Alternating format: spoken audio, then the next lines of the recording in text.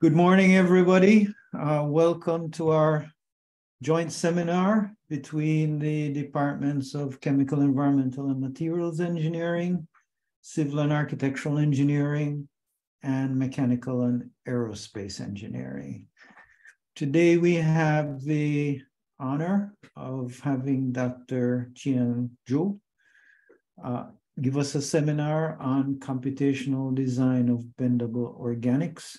Dr. Zhou received his PhD in mineral physics from Stony Brook University and his BS in material science and engineering from Beihang University in China. He's a professor at UNLV, working in the computational physics and materials area. And he is a recipient of the NSF Career and DOE Career Awards, both very prestigious awards. So I'll turn it over to you, Dr. Zhou. Please go ahead. Okay, thank you. So first of all, I would start by thanking the Professor David Chun for this kind of invitation. It's a really great opportunity to talk to you about my recent research about this topic of design of bendable organics. So I will start now. So by the way, so because this is I see a issue with Zoom meeting, Zoom seminar is so we don't have enough eye contact. I'm not sure when I was speaking, I'm not sure how many of you are following. So I would suggest, so if you really want to clarify something in the middle of my presentation, please feel free to interrupt me so that I'm sure we are in the same page during my presentation. So before I give my research, give the presentation on this specific topic of design of organics, I would like to give you an overview about the research activities in my group. So at the University of Nevada, Las Vegas, I will call UNLV from now on. So I'm leading a research group aimed at this kind of computational materials discovery. So we hope to power the discovery of new materials by developing the new scientific codes and also supercomputation. So at my group, we are very actively developing codes, open source codes for different purposes of materials research, including the prediction of crystal structures, also process analysis of crystal structure based on their symmetry information. And also we are developing the machine learning potential to boost the large-scale atomistic simulation with a quantum mechanical accuracy. So after we develop the code, we also apply them to study different types of materials. So in terms of applications, I'm mainly focusing on two topics. One is the electronic property of a material at a kind of less crystal scale. And we also, for instance, we are interested in this kind of electronic materials which are useful for energy applications, and also organic materials, especially for the organic electronics. And secondly, we are also interested in the study of the microstructures, for instance, like defects, grid boundary, surface reconstruction, and the structure property relations, especially the change of the impact of structure on the mechanical properties. So that's about my research. So in this topic, so I'm not going to go over all of them, but I will include some of our code development regarding structure prediction, crystal informatics, and mostly I will talk about the organic materials. I will also talk a little bit about this phase transition behaviors. So here is the outline of my talk today. So first of all, I will begin with the introduction of a special, relatively like rare phenomenon for the organic materials. So this is kind of counterintuitive and also kind of exciting discovery in the recent years. People found some materials are actually are quite flexible. So if you apply some mechanical stress, they can bend like the rubbers. So, but they don't know there are a lot of experimental evidence and the experimental observations, but not so many mechanistic studies. So in this talk, I will introduce to you some numerical simulation technique which we developed to enable the direct modeling of the bending of these organic crystals. And we also utilize this atomic simulation to derive some new mechanism to explain the physical origin of this bending behavior. So lastly, I will talk to you about how to combine our proposed mechanism with our early work in materials discovery to enable a rapid screening and the design of new candidate organic materials with the combined with the combined properties in terms of electronic property and also mechanical properties. So that's it. So I will talk about the organic crystals for the entire of the talk. When we say organic materials, mostly I mean the small molecule organic crystals. So probably the most well-known example for you guys are about the organic crystals will be the medicine application. For instance, here we have a lot of drugs. Drugs are based on this small molecule organic crystals like aspirin, and also you can think about something like pesticide like DDT. This is also based on this kind of organic crystals. So this people are interested in this because they have some attractive chemical properties, right?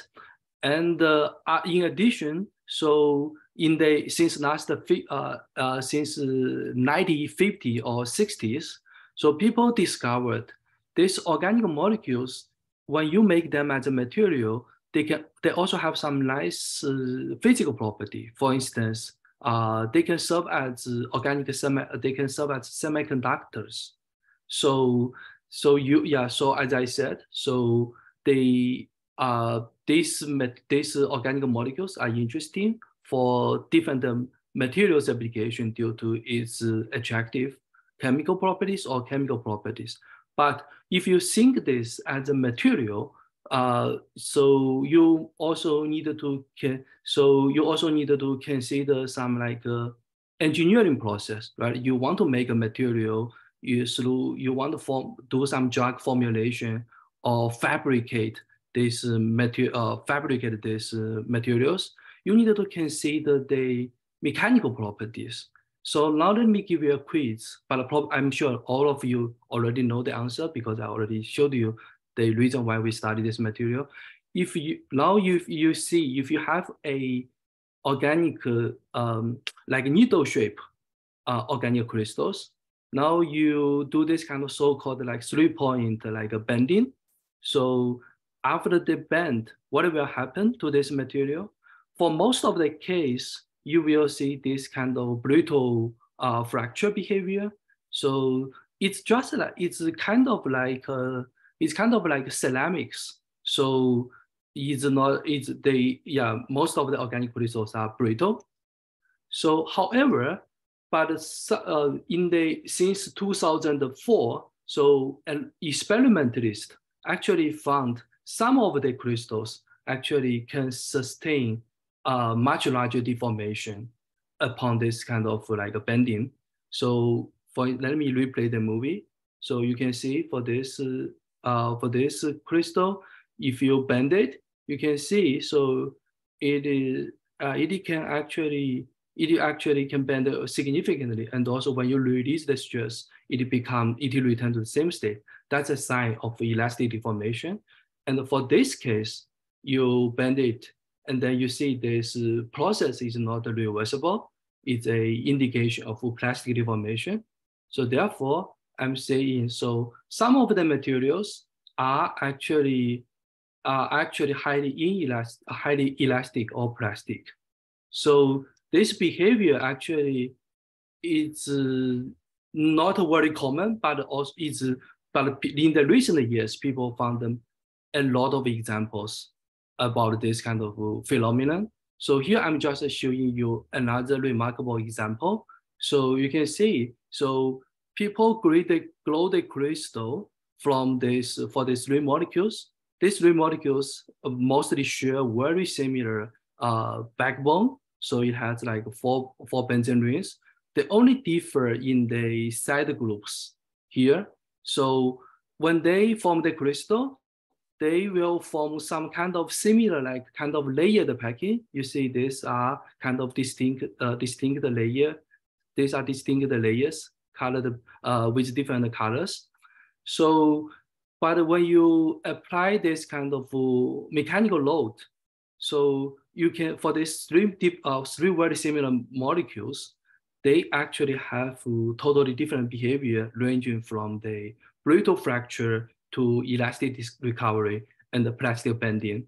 So they remember, so they only differ little in terms of the molecular structure, but the mechanical property are totally different.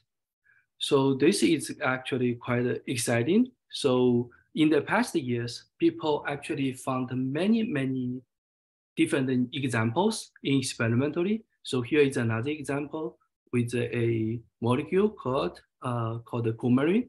So they actually, I give this example because the polymorph of coumarin was also solved, proposed by me and my collaborators in 2017, and then another experimental group actually took our sample, and then they did this mechanical bending test. They found, then they told us, you see, actually the coumarin can be very flexible under this kind of bending test.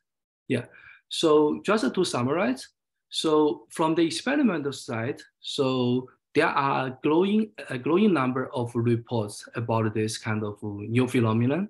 So people are also trying to link this to to trigger this kind of mechanical deformation by using the photons. So a lot of like studies on photon mechanic crystals. So people generally call this type of material as mechanically responsive materials, which is very obvious from this phenomenon. And of course, the most attractive application for this material could be some kind of flexible electronics. We want to make some, so there is a hope that people can make like flexible displays based on this type of materials. So a lot of like increasing evidence about on the experiment side. However, if you look at the theory side, so they understand, we still have a very poor understanding regarding the mechanism, to explain why some materials are more bendable than others. So in the past, someone proposed a so-called bending model to explain what will happen when you apply the deformation. They sort of provide a picture that to enable this kind of flexibility upon bending, so the material must form some kind of distinct layers, and then the interaction between layers are weak. So upon bending, you can see some kind of slip of the between the neighboring layers. So this is kind of picture which is kind of similar for when people use it to explain the plastic deformation for the metals. So you have some kind of layers, and then because of the formation of some dislocation, and then the dislocation can migrate. So this actually contributed to plastic deformation. This picture, but you can see this picture is not that convincing for two reasons. So first of all, so so far there is no direct evidence to observe this so-called like a formation of dislocation in the molecular crystals. So during the bending test. Secondly, you see, so if you follow this model, you will see as long as the deformation is significant, so looks like all of the deformation should be plastic. But as I just showed you a few minutes ago, so the deformation can be also elastic. So they can return to the same state. If you follow the dislocation theory, this won't happen. So therefore, this is not, in my opinion, and also a lot of people don't quite agree with this model. So from the simulation perspective, people also try to use some indirect analysis to understand the behavior. They perform some kind of like, for instance, shear or tensile deformation based on this stress and strain relation. So they want to infer the material is whether or not more plastic or more elastic. So just to give you a quick summary about the current status, as I mentioned, so they are from the simulation perspective. So there is no direct way to model this kind of bending deformation to our knowledge. So a bending model was proposed, but looks like this is a very this model actually is very limited to explain this experiment observation. Also because of the lack of the understanding of the mechanism, atomistic mechanism. So we have no predictive model to guide the experiment to find the new material, new materials which are mechanically flexible. So a lot of the discoveries so far are kind of accidental. So trial and error. People try a lot of materials from the database. So sometimes they succeed, sometimes they don't. So to address this challenge, so in this study, I'm going to show what we are aiming to do. So we wanted to develop some like dynamic simulation type pipeline so that we can directly observe this bending from our simulation. So we also want to understand the atomistic mechanism. And based on this mechanism, we hope we can come up with some rational model to guide the design, the screening of these materials, this type of materials. So in this talk, I will mainly consider three crystals, which I showed earlier for our simulation study. So as I showed you these three examples, this example is attractive because now we can actually, it allows us to fully understand the dependence between the molecular structure, crystal packing, and also mechanical behaviors. So I want to give you a more detail about this crystal packing of this molecule, of these three examples. So you can see when they form the crystal, so here I highlight the difference in the functional groups. So the materials which is the example has the functional group of propyl, and the elastic sample has a functional group of acyl, and the plastic example has the functional group of methyl. So remember, so they almost at the molecular level, that's the only difference. And when they form the crystal structure, the brittle one has a more complicated packing, but roughly you can still consider they actually form some kind of layered packing along this z-axis You can consider this as one layer. This is a second layer. So this is the same thing for the elastic and the plastic crystals. They also form this kind of alternative layers. So in particular, you can see the elastic sample has a very similar crystal structure packing as compared to the plastic examples. Yeah, so that's all we know by analyzing this crystal structure by eye. So now our goal is to set up a simulation to directly understand the deformation. So I'm mostly doing atomistic simulation. So for those of you who are not familiar with atomistic simulation, I will give you a quick introduction about the techniques we are relying on. Mostly, we are relying on the so-called molecular dynamic simulation method. So what is molecular dynamic simulation? So it's basically, we have you create a box like with a lot of particle. The particle can be the molecules or atoms.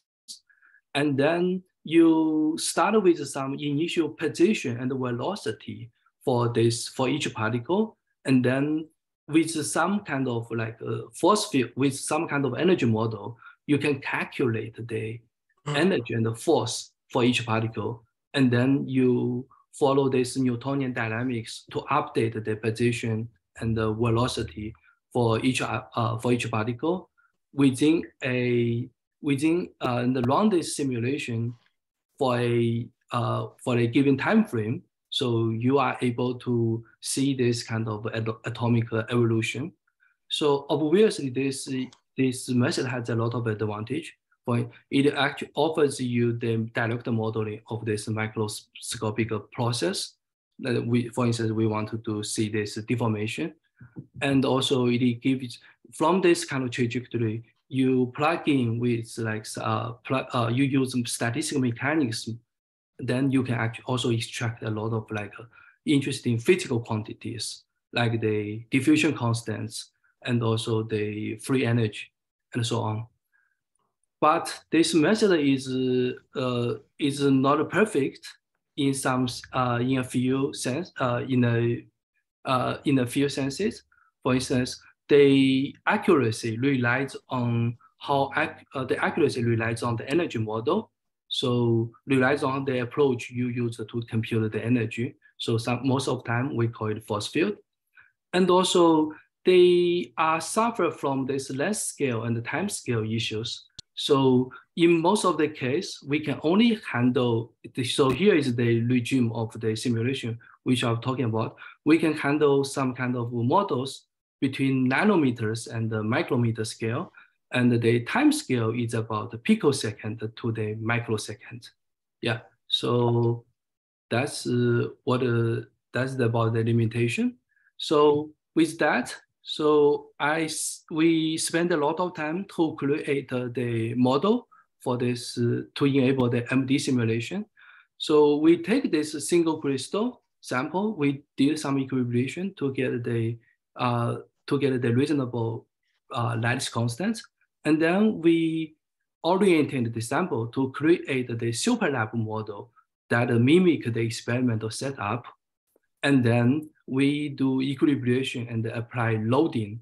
So to mimic the experimental setup of the bending. So the experimentally, in order to make a bending, you have to pick 3 points. So the first 2 points will be the contact points to hold the sample. And then you have a point in the upper middle serve as indenter to push these materials going down to trigger the bending.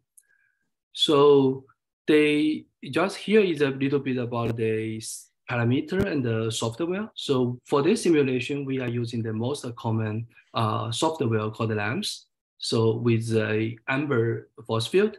So due to the limitation which I mentioned above, so we are not able to model the very experimental sites realistic like sample. Instead, we can only model up to we can only do some simulation up to 7,000. We run 7,000 molecules, which is already considered to be very, very big, very expensive nowadays. So we run the simulation at a low temperature with different like indentation rate here. So just to give you an idea how expensive it is. So typically each run will take like 1 or 2 days on a supercomputer with about 300 cores. Yeah, so it's a relatively expensive calculation. So here I'm gonna just show you what we can achieve with this model. You can see, so we can actually nicely reproduce the brittle deformation as well as the plastic deformation. So let me play the movie again. Yeah, but remember, so we can reproduce the same phenomenon, but they are at a different time scale and the length scale. So for our case, we are talking about nanometer, but in experiment, it's about a micrometer, 100 of micrometers. So despite this kind of difference in the time scale and the length scale, we can robustly reproduce this picture.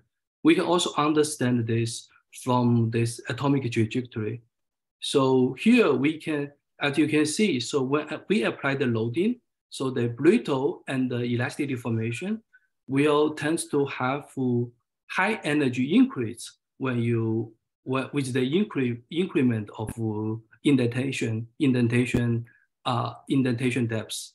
So if you look at the sample, you can see, so you can also see, you can clearly identify this critical point where the material start to break.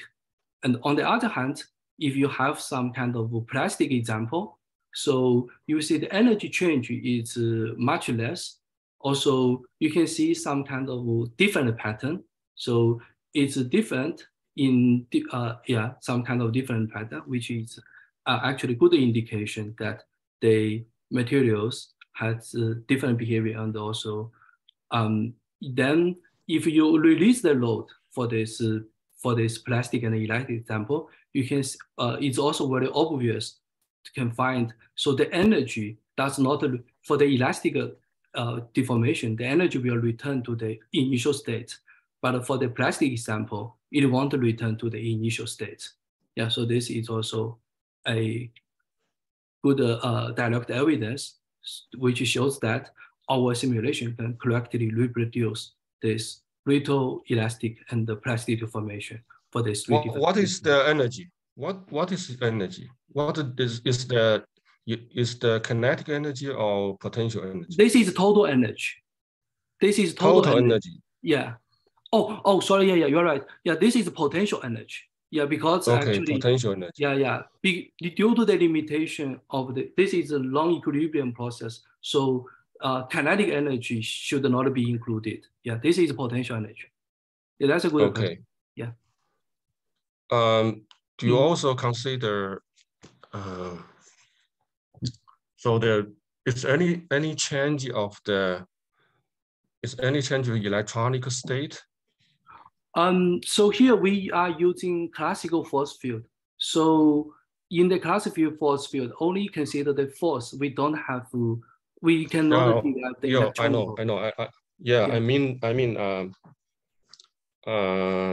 is any electronic process involved in this process that you fail to simulate? That's a good question. Actually, I will talk about this in the end of my presentation. Yeah, to consider how to combine the electronic process with the mechanical deformation. Yeah. Yeah, I will talk about this later. Yeah. Thank you. Thank you for clarifying. Yeah. So far, I hope I have convinced you that our simulation can correctly reproduce the experimental behavior in terms of deformation, but we really want to know it's the mechanism, right? So we want to know what's the driving force to trigger this kind of to result in different behaviors. so the advantage of molecular dynamic simulation is that now we have a entire trajectory of this atomic position or molecular position during this deformation process. We can try to understand this by analyzing some particular motions. So we tried to analyze these motions in different way, and then we figured out the most effective descriptive way to analyze the motion is to look at the rotational events. So unlike the metal, so which are composed of atoms, the atoms are basically spheres. So, but the molecule will have different shape. So when you apply this bending stress, the rotation will be the distinct characteristics to understand this process. Therefore, we decide to track the rotation during the simulation. So just to give you some idea about our definition about the rotation. So each molecule can rotate along 3 main axes, X, Y, Z. So we define them as alpha, beta, gamma. So, and then we track the overall rotation as compared to the initial sample. So yeah, we track the change in the rotation in alpha, beta, and gamma for all of them. So here we come up with the distribution. So for 3 different samples, we check the distribution of rotation on alpha, beta, and gamma. As you clearly can see, so the distribution in alpha and gamma is much narrower than the distribution of beta. So they don't look too different in alpha and gamma for 3 different systems. But the beta is, for the beta rotation on beta, it's very obvious they are very different. So this is actually can be roughly understood from the mechanical perspective. So consider you are compressing the sample in the z-axis. So think about they are molecules. So you can see, so because of the force is the force here as I'm pointing here. So the most easy rotation will be the rotation along the y-axis. So therefore, beta will be the primary rotation event to describe this deformation. So, and then, yes. Sorry, what is A? What is A in bracket alpha? in the? You mean A. Alpha here? No. In the beta, you have a Pareto. Oh, sorry. Yeah, it's angstrom. It's angstrom. This tells you the indentation depths. So remember for the Pareto case, so when it reaches the 3.6 angstrom, the materials becomes broken. Yeah. So the elastic sum. So I needed to pick so I started with the initial configuration. I needed to pick up ending point to compute the rotation. Yeah, that tells you the state. Yeah, that's a good question. Thank you. Yeah, and so here we can clearly see some materials dependence. So some molecules are easier to rotate compared to other molecules. This is very obvious because of the rotation inertia. Remember, each molecule has a different mass. So if the molecule is more heavier, then it's more difficult to rotate. Therefore, for the brittle example, so it has the biggest mass. So the rotational freedom is much more limited as compared to the other 2 examples. So I also want to point out, so they distribute, if you look at this beta distribution, you can also see, so the plastic example has the largest freedom of rotation. So, but the distribution is not symmetric. You see the peak here, the peak of green here on the right side is obviously bigger than the peak on the left side. So as I will discuss to you later, so this is actually an important descriptor to explain why this ME example is a plastic deformation. So here, let me give you some show you some like a typical trajectory when I apply deformation for 3 different examples. For the brittle example, you can see, so this is the color. It's the same. These three structure are the same, but now I just use color coding, different color coding on beta, alpha, beta, and the gamma angle. So you can see for alpha and the gamma, they are mostly kind of, they nearly don't rotate. So that's why you see some green pattern here overall. And then when you check the change in beta, you can see, so beta has more obvious, has more rotation. So as reflected by this color change. Also, it's kind of roughly symmetric. So you just keep applying this, keep applying indentation, you see the color becomes darker, and also they finally just get a crack. They form a crack in the middle. So, but overall, if you compare the left and the right side, they are very symmetric. So this is actually an indication of like a linear elastic change of the stress and linear stress and strain relation. So now if you look at the elastic example, it's very similar. Now, except that, so you will see more blue and red colors in all these kind of 3 different rotation views. So this basically just indicates this material can have more rotational freedom. So this actually also explains why this material can sustain for under more bending.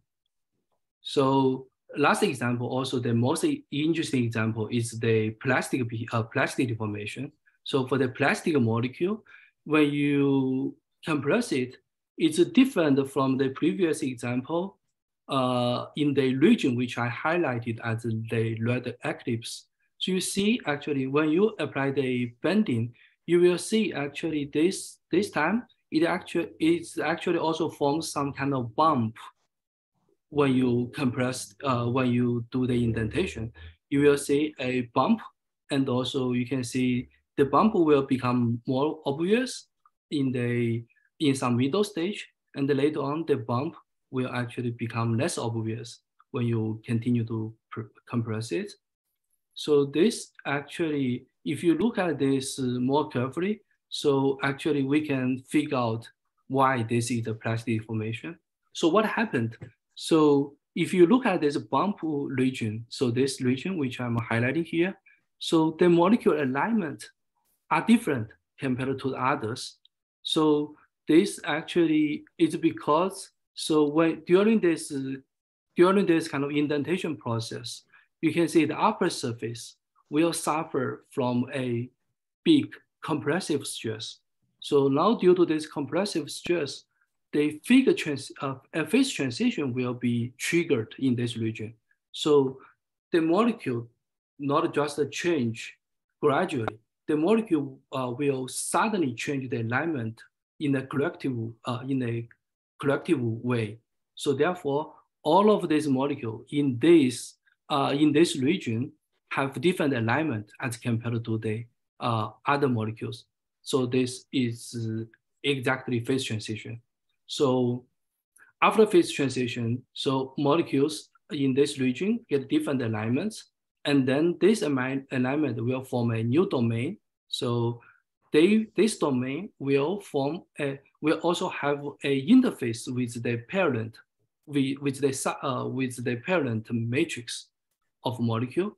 So when you press it further, you will see, so this interface actually will play an important role. So the molecule, the interface has a low energy. It can slide. This domain of molecules, the new domain, can actually freely slide up and down because of the low sleeping energy. So in the beginning, so because of the compressive stress, this domain will be forced to slide up.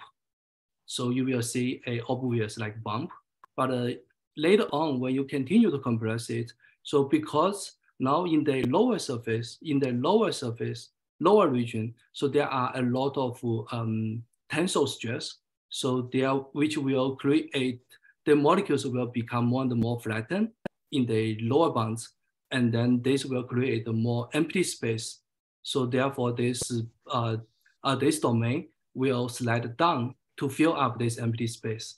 So you can consider, this new phase can serve as a buffer zone to freely slide up and down so that it can adjust to minimize the local stress to achieve some kind of low energy state. So interestingly, if you look at the previous experimental results, actually you can also see some kind of bump during, it's very similar like what we found in our simulation, even though they are at a different length scale. So we believe this actually can serve as another evidence to verify our hypothesis, our hypothesis. So far I have told you, so we believe the plastic deformation is due to the phase transition events triggered by the deformation, by the deformation. So this actually explains why some materials are plastic, but we still haven't fully understand why. Remember, elastic sample and the plastic sample has very similar molecule and the crystal packing, but they have different behavior. We still don't understand why. So therefore, we actually seek to do more careful energy analysis. So what do we do here? Now, remember, we defined this molecule by based on we divided the molecule in the crystal into different groups based on the rotation. And now we can do what? We can do an experiment to starting with the crystal structure, initial crystal structure. We just rotate these two groups of the molecules along the along the y-axis, and then we track the change of energy. We do this for 3 different examples. Now there are 2 degrees of freedoms. Rotation R1 on this R1 on the red atoms, and R2 on the blue molecules. So you can see, then we plot the energy surface. Now you can see actually they form very different energy surface for the 3 examples.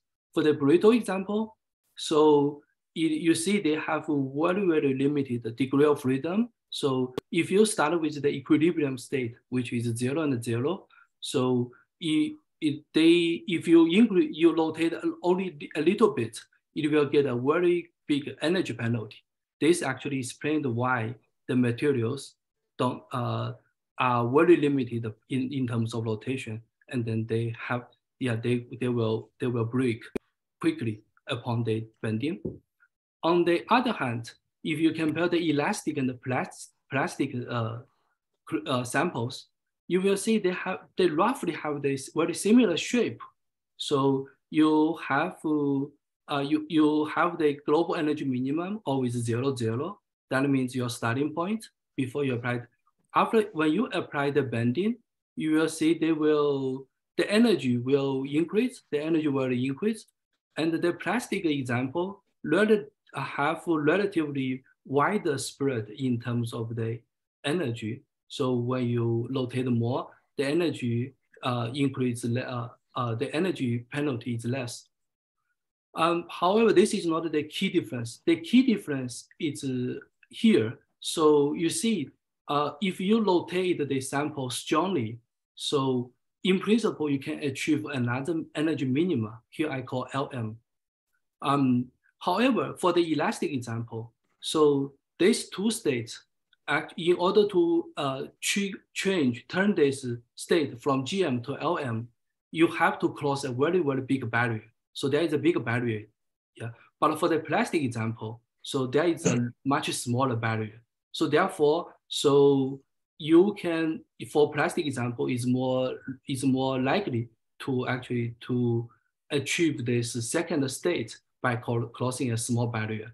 So when you achieve this state, you will see this this kind of like a new domain of phase.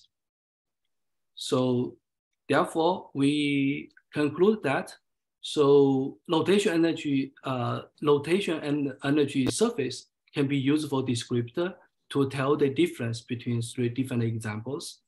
And this material, the last material is plastic because there exists a low energy barrier between these two energy minimas. So therefore it's fit. So under finite temperature, when you apply the deformation, so this event will, the phase transition will occur, and then this will lead to the plastic deformation.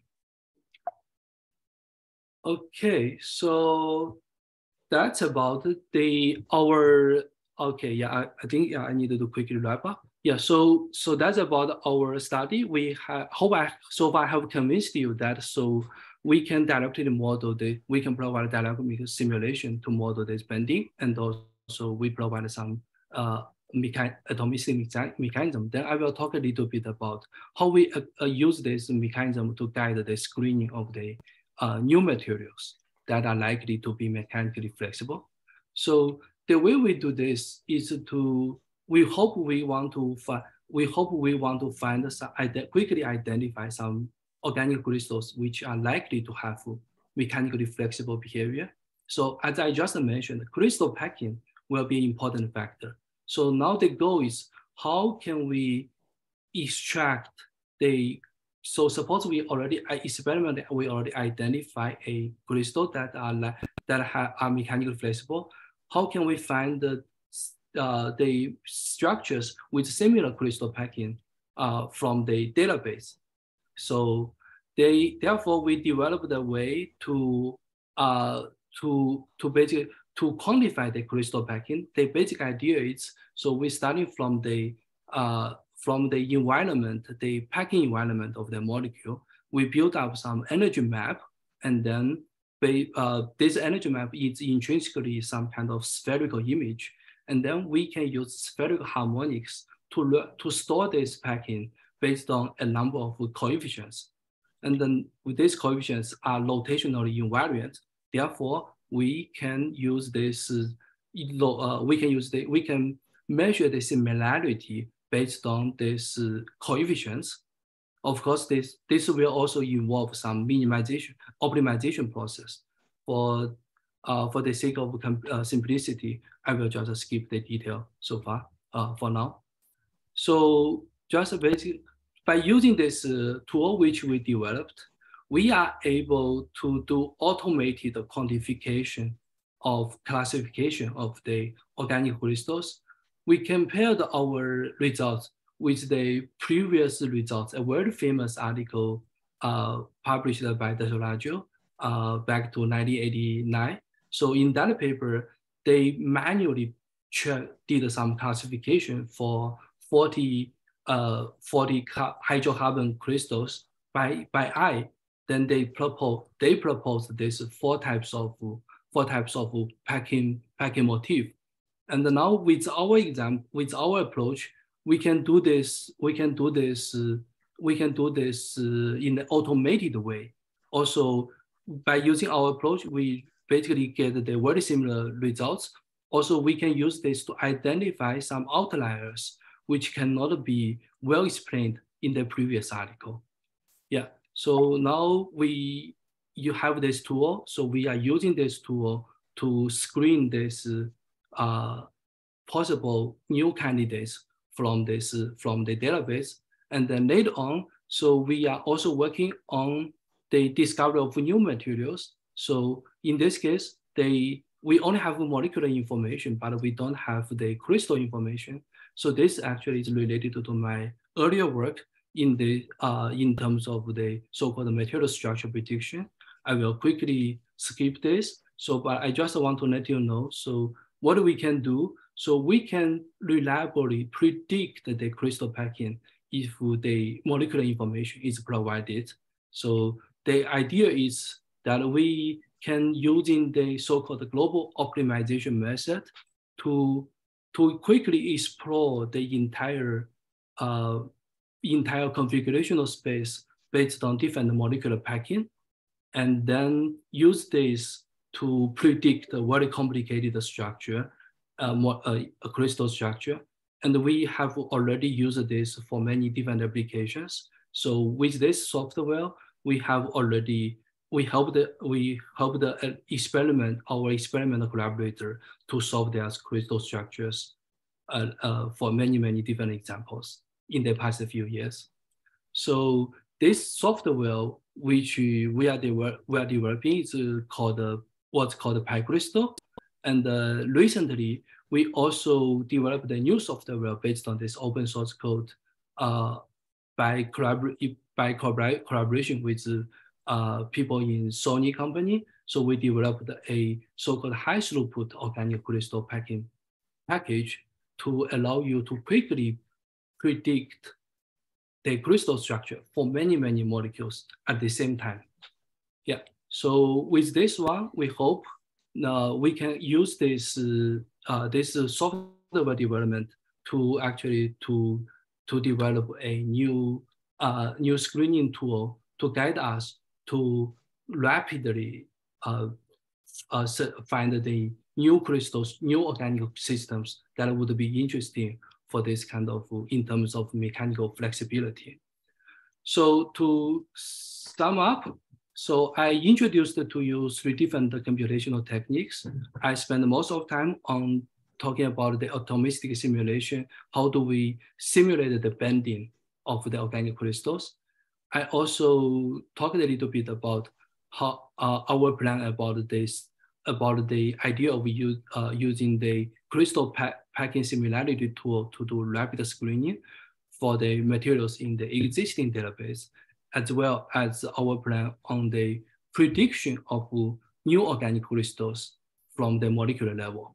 So we talked about we have developed a mechanism that can hopefully explain this bending phenomenon for the organic crystals. So at the moment, we are actually doing a lot. We are actually actively doing this kind of computational screening, and also developing the develop a database to for this kind of bendable organics.